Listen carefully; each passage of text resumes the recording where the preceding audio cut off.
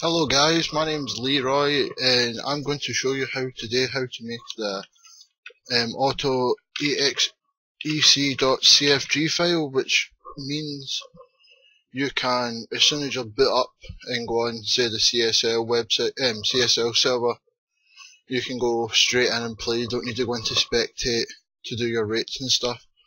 So the first thing what you want to do is open a notepad, and you basically get a blank one. Type in all your interrupts and your rates and stuff. This is the stuff I use.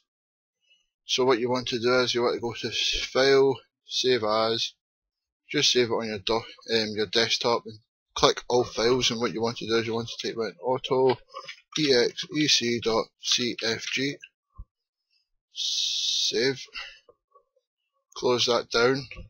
You'll see now it's saved as a CFG file.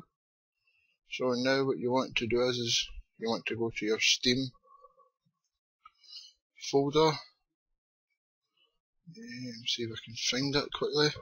Steam apps, common, Counter-Strike, config, no, not config, Counter-Strike, CFG.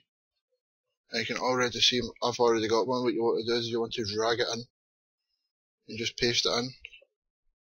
I'm just going to click not move so it doesn't change it. And that's how you do it.